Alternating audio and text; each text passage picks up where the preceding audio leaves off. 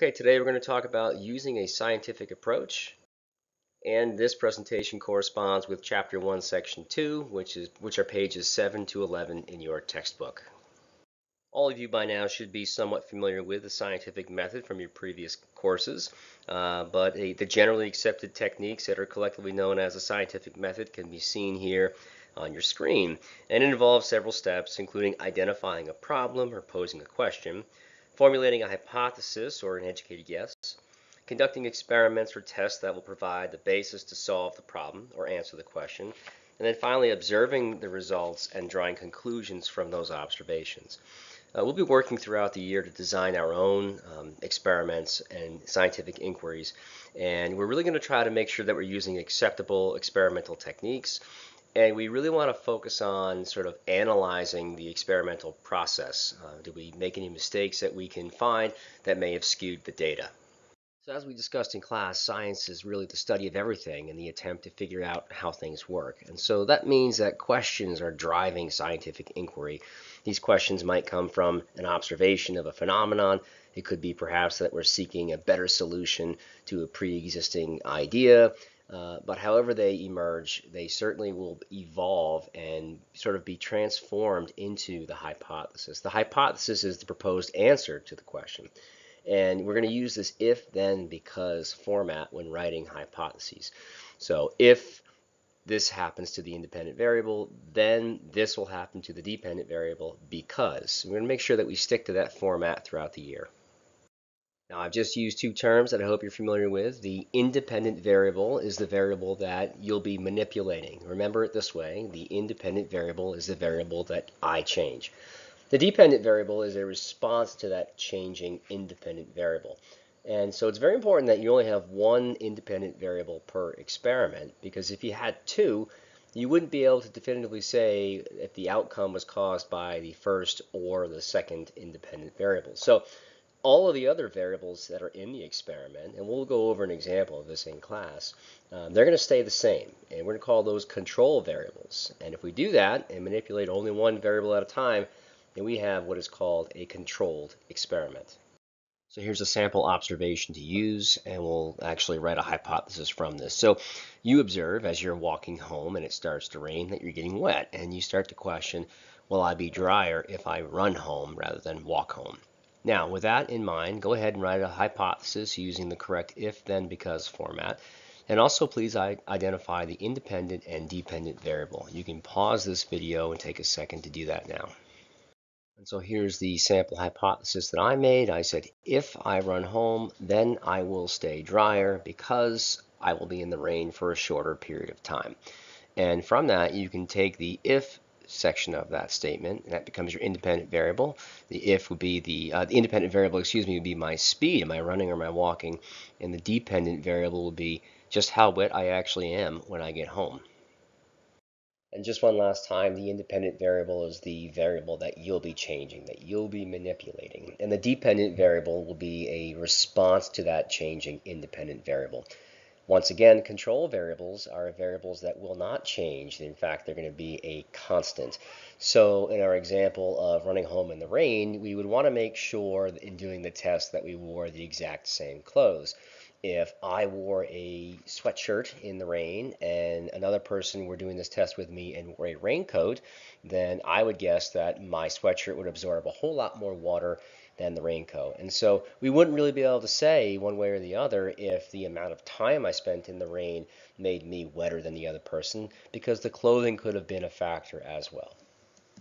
Okay, let's briefly compare and contrast scientific laws and theories. You can see on the right side of the screen that scientific laws describe an observed pattern in nature without attempting to explain it. An example might be Newton's first law of motion. Now, the explanation will come from the theory. On the left-hand side of the screen, you can see that a theory is a hypothesis that's been supported in multiple experiments. Now, these theories are never actually proven true, but instead grow stronger if facts continue to support them, if experiments continue to support them, and if they don't, then they can be revised or replaced altogether. We will be spending considerable time creating scientific models. Scientific models make it easier to understand things that might be too difficult to observe directly. So here's a model of our solar system. It's a drawing. It's a pretty basic model that you yourself may have actually made in the past. Models can also take the form of being mental models. It could be a physical 3D model. It could also be a mathematical model. Regardless of the nature of the model, this course puts a pretty strong emphasis on model making and using models to help answer questions.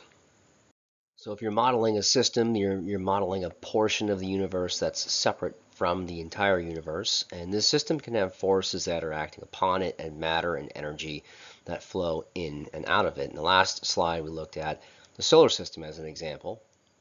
Here are two other examples, obviously an elephant on the left and a galaxy on the right. Okay, we're going to use this system model of a frog here to see how a frog eats, but also to understand the various characteristics of models. First of all, you have your boundary, which is the sort of edge of the model, where our system actually ends. We then have the components or the parts of the model itself that are labeled. You also have resources. It could be matter and energy that's moving into, in fact, also could be flowing through, as you see there with the flow, through that model and out of the model at some point. And finally, you have this idea of feedback. Basically, systems in general and most things seek stability, and at times they can be destabilized. And so negative feedback would help to, in fact, stabilize a system. So to give you an example, if you think about your thermostat at home, if you set the thermostat to 72 degrees and then you wake up one morning and it's really chilly outside and the temperature falls down to say 68 degrees or so, then your furnace is going to kick on to heat up your house and restabilize that thermostat to 72 degrees. Positive feedback can in fact destabilize a system. So as you can see here, if the birth rate increases, then the population increases overall, which can in turn lead to more births and an increased birth rate. So that again, that system would be moving further away from its previous stable state.